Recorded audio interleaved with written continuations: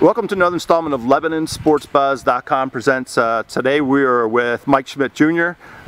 Schmidt is the defending champ here at the County Amateur. He is the 2013 champion and shot a 74 today. 4 strokes behind Andy Gibbons and Cody Kersey, who both shot 70. Schmidt, just how'd you do today? How'd you play? I didn't play too bad. I actually enjoyed myself. I had a good time. You know, obviously made some mistakes, hit it out of bounds on the 7th hole. But for the most part, you know, kind of not as good as expected, but you know, it didn't completely take me out of it for tomorrow. Right. But it definitely made it much more difficult. Yeah. Now you were in kind of a different place last year. You shot 66 at Fairview, and everyone was kind of chasing you. Tell me what that felt like, and what does it feel like? What's it going to feel like tomorrow? You're going to be doing the chasing tomorrow. Yeah, I mean, it's completely different. I would love to be the chaser that comes through and runs it down.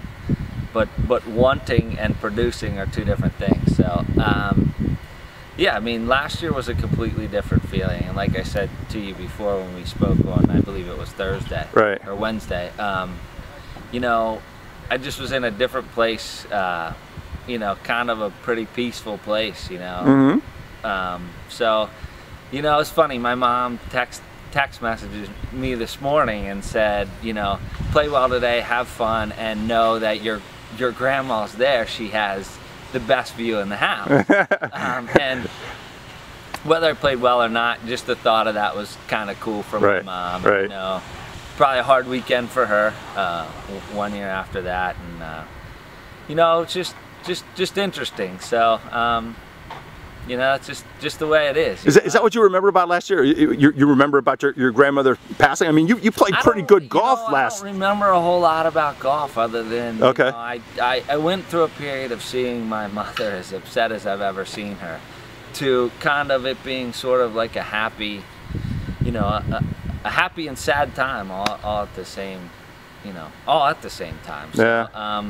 But yeah, I mean, I remember winning, and I remember hugging my mother. I just, you know, it was a bittersweet weekend.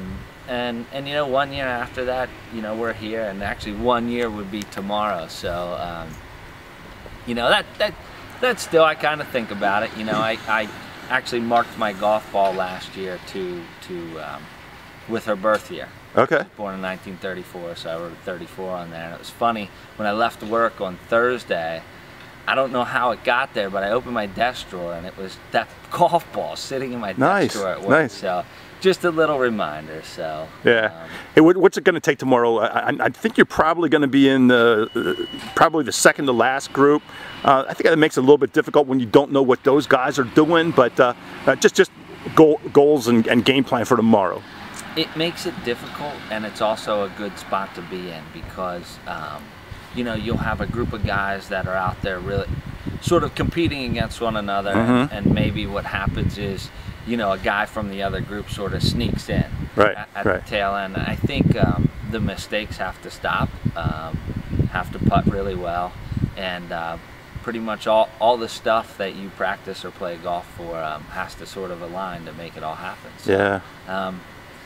I don't know score-wise. I don't know. I mean, losing by 4, you can't expect the people to play poorly, and then you just kind of, you know, you're the one that walks in and you know, dances with the prom queen, so to speak. So, you know, I know that I probably will have to shoot under par tomorrow to catch up to these folks, because there's. But Schmidt, you got a chance. You got a shot. I got a chance. Right? It might not be a good one. You know, they might call it a long shot, but it's a chance. So it's really all you can ask for after day 1. Hey, Schmidt, thanks so much for your time. Great job. Congratulations on last year's, and just play well tomorrow. All right. Thank you very much.